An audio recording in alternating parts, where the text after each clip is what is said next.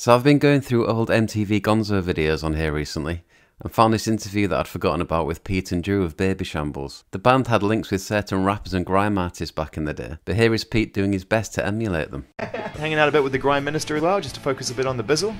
Lethal Bizzle and Static, they're our boys, like NME, they're good lads. You gave the bizzle a big leg up, man, in a way, by bringing him on the stage and hanging out with him at a time when I think he was looking for a way to endear himself to a different audience. Do you like rap? Yeah, I like it, I'm not good at it, but I like it, Give us a couple of bars of Derek B, go on. Driving down the King's Road in my GTI, pulled up outside his club, this girl, she said hi.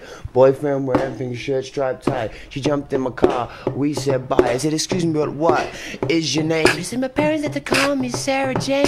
But you can call me Sarah, I like you a lot. You also make me feel real hot. Well, way, hey, what the hell could I say? I put the pedal to the metal and away, hey. Stopped off at my place in a flash real quickly. She knelt on the floor, began to unzip me. She had two big things like basketballs.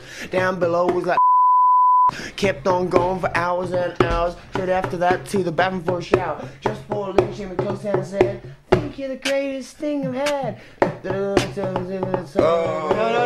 roll with it. And then said, looking at her face, no one's in the face, there was a tear in her eye. She ran past me and stood in front of the door and said, please sir, can I have some more? Pretty decent effort, I reckon, and Drew's reaction is great.